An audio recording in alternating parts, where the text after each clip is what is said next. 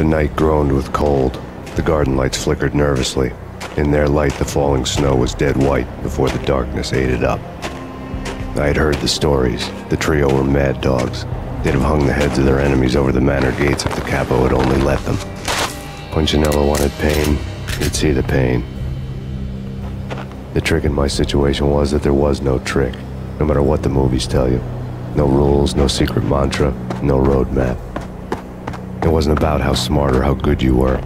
It was chaos and luck, and anyone who thought different was a fool. All you could do was to hang on madly, as long and as hard as you could. Someone had graciously left the back door open for me and killed the guards. My money was on Mona. I knew the trio would be standing between me and Punchinello. I had read their rap sheets, thick as phone books. No one would be walking out of here alive. The numbing cold of the broken night had followed me in. Upstairs, the trio tangoed down the manor halls to the silent rhythm of their murderous hearts. The blood of their victims rust on their lips. Vince Mugnano, Pilot Providence, a.k.a. Big Brother, and Joe Deadpan Salem.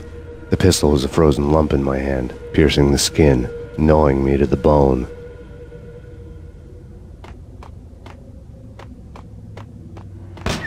In death, the thug had been promoted to messenger. Someone hadn't enjoyed the Don's hospitality. Someone with a flair for the dramatic. Someone who had let herself out of a locked cell and past a couple of armed guards. My thoughts were on Mona again. I could only hope she was a good enough gambler to walk away while she was still winning, before she'd run into the trio.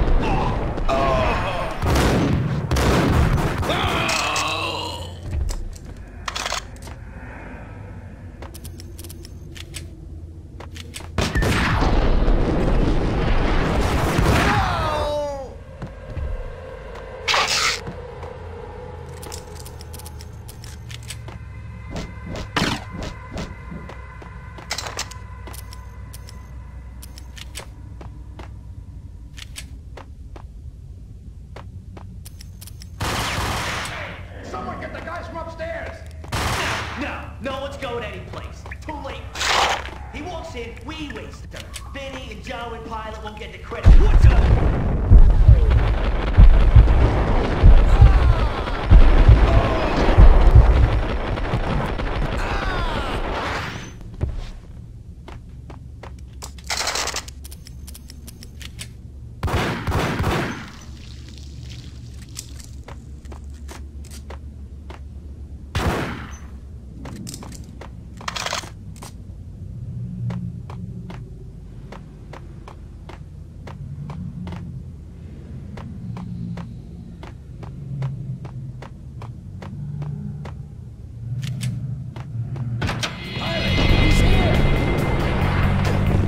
It didn't take me long to run into the trio.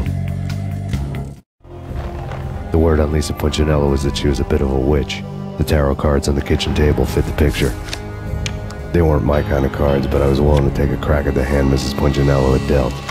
The first card was the Tower. Maybe that was supposed to be the Manor. It got easy after that. The devil was the master of the house, and death was me, coming for him.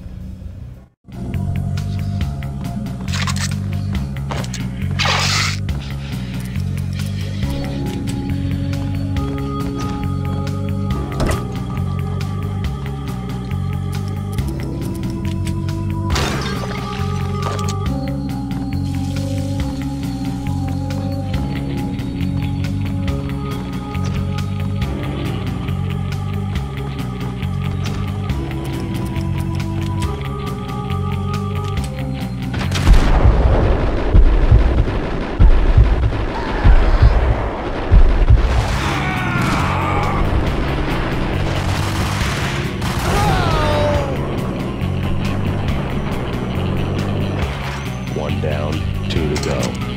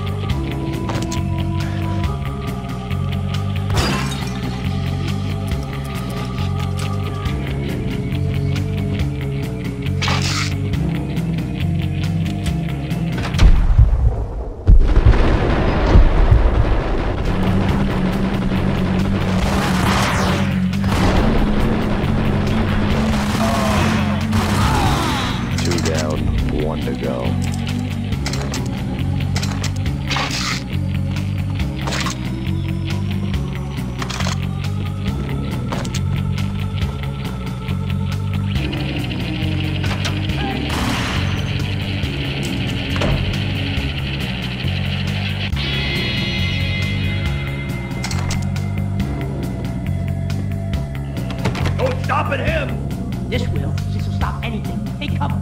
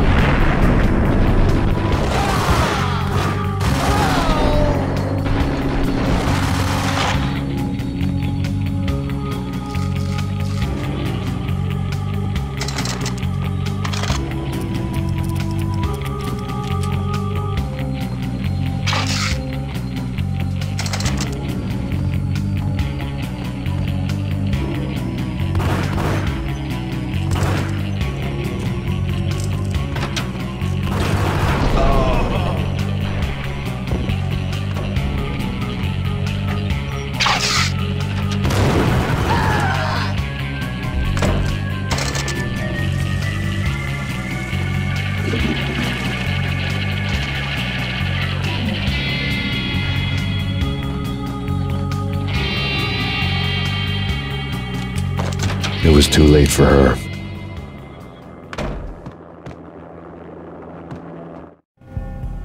You're a real angel, Max. I couldn't tell whether it was Mona or her sister. The body was a mess. The sick bastard had really gotten a kick out of it. Seeing her lying there got me thinking about another woman's body on another bed. Got me thinking about a fallen cradle.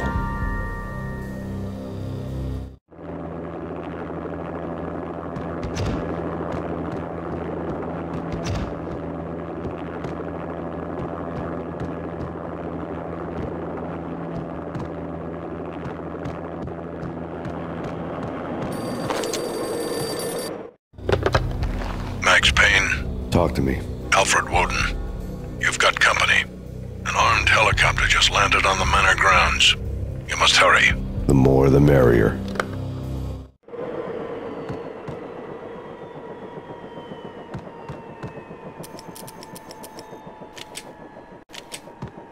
End of the road, Payne. Vince Mugnano.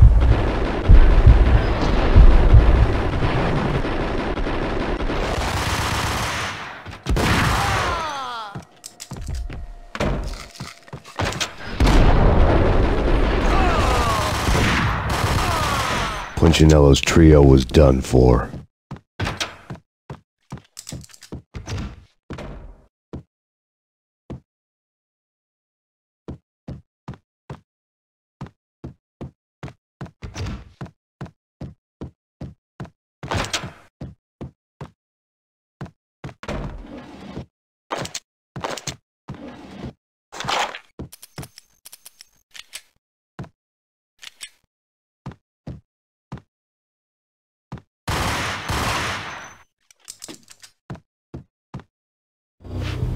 Outside my door. Hurry.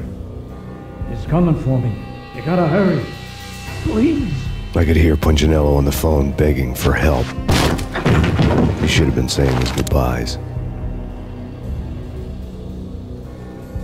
Punchinello was a pushover. The moment I stepped into the room, he folded like a deuce before a royal flush. No, wait. I was just doing what I was told. I couldn't refuse. She's someone high up. Government, maybe. I don't know. He was trying to buy more sand for his hourglass. I wasn't selling any.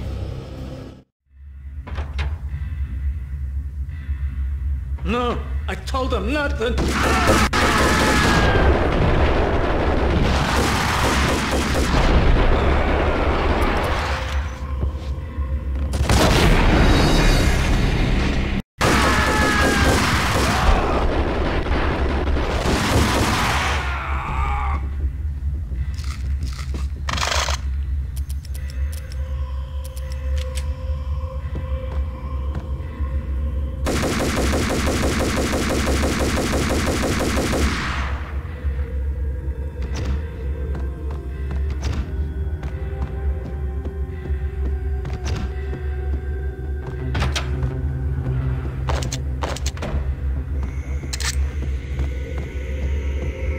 Drop it. Don't move. Game over, Max Payne. I could tell when I was outgunned. It was time to take another beating. The mystery witch was a real barracuda. Trouble on dagger heels, a smoking assault rifle in her hand, and an army of killer suits behind her. How sweet. I get to kill two birds with one stone. Sooner or later, it was going to catch up with you. Mr. Payne, it's time to show you the benefits of my brew. Be a good boy now. You'd find that Lady Luck was really a hooker. You were fresh out of cash.